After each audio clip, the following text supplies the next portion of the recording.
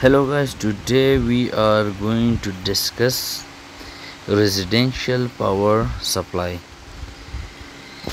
Here we got a transformer which is single phase and 3 wire, and we got input voltage to the transformer which is 2400 volt, and we got output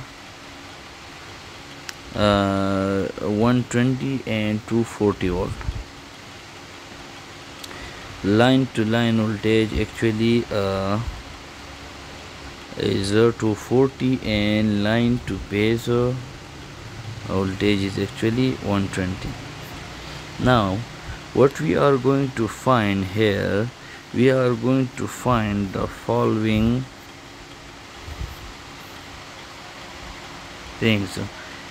We are going to find the value of R to ensure a balanced load.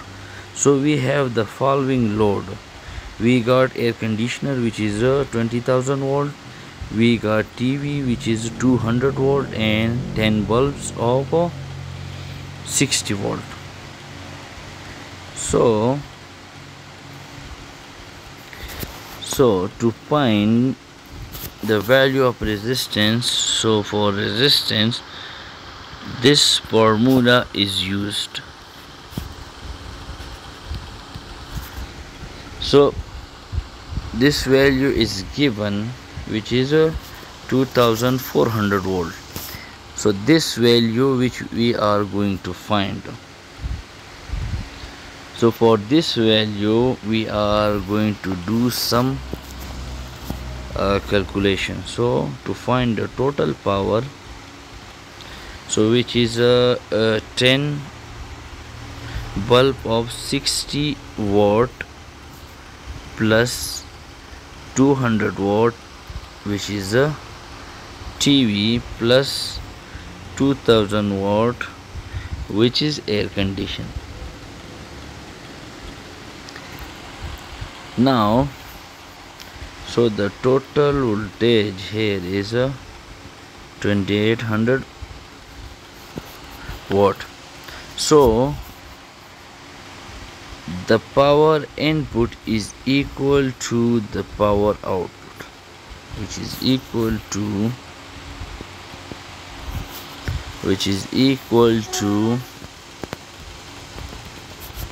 this one. The voltage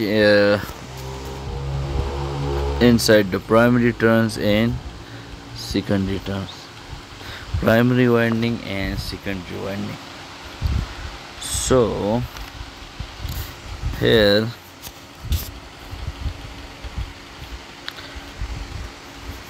the output voltage is actually equal to 2800 volt, and the input voltage is this one. From here we can easily find the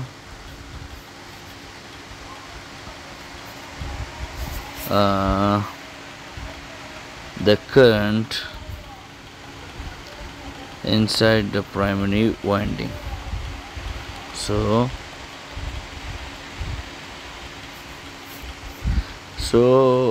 here the voltage is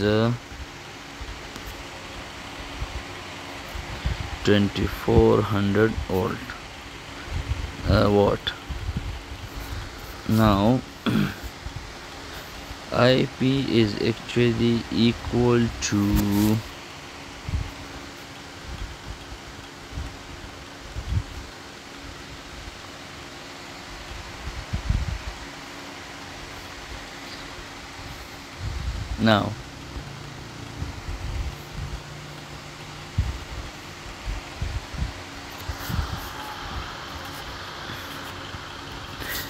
now the value of IP is 1.17 which we calculated, and the phase voltage is 2400 volt. So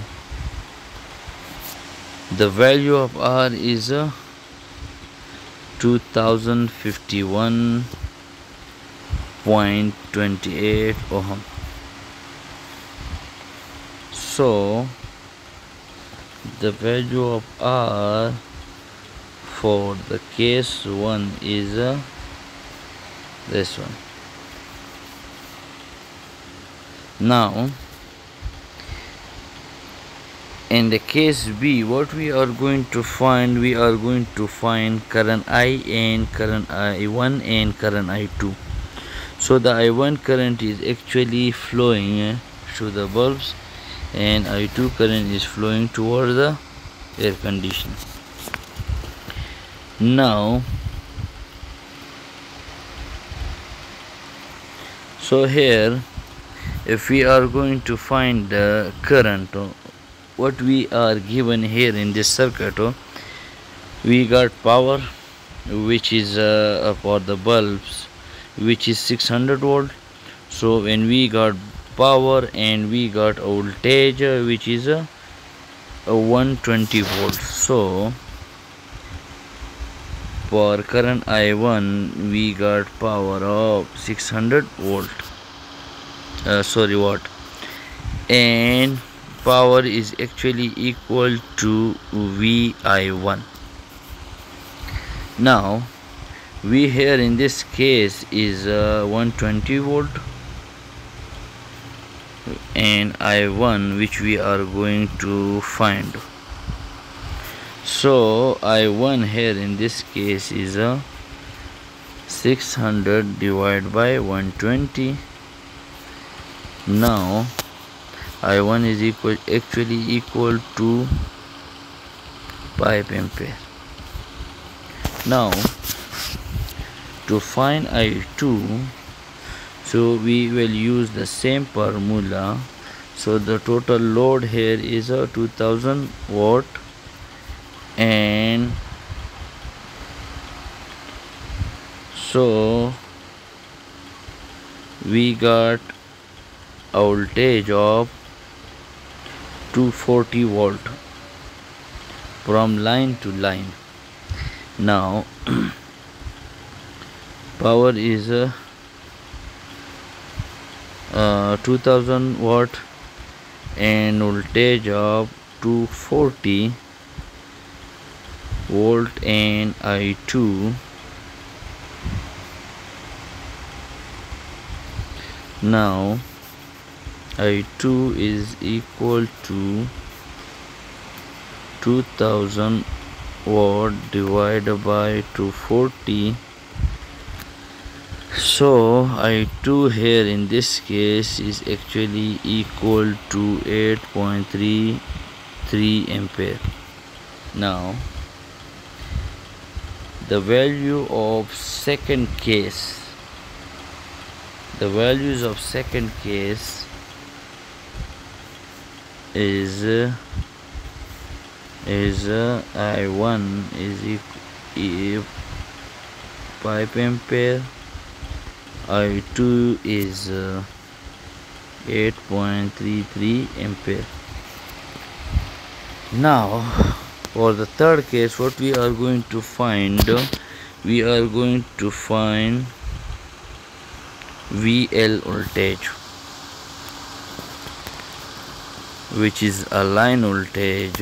So the line voltage is actually under root 3 time of the phase voltage.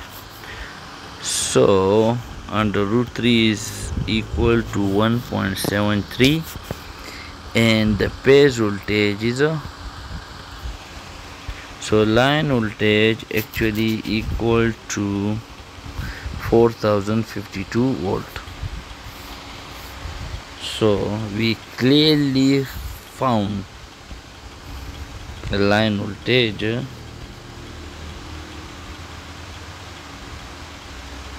which is 4152 volt. Now for the D case, what we are going to find, the total power delivered. Total power delivered.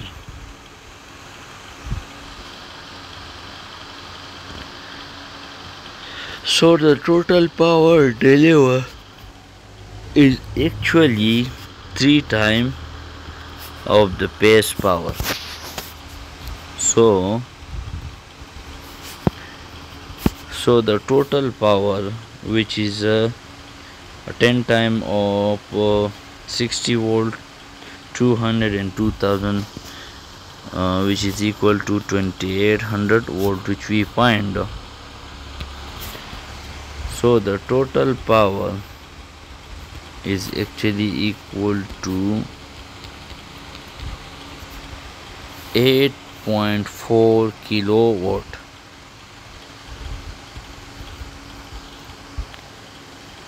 So the total power is a kilowatt. Now in the E case, what we are going to find, we are going to find the turn ratio.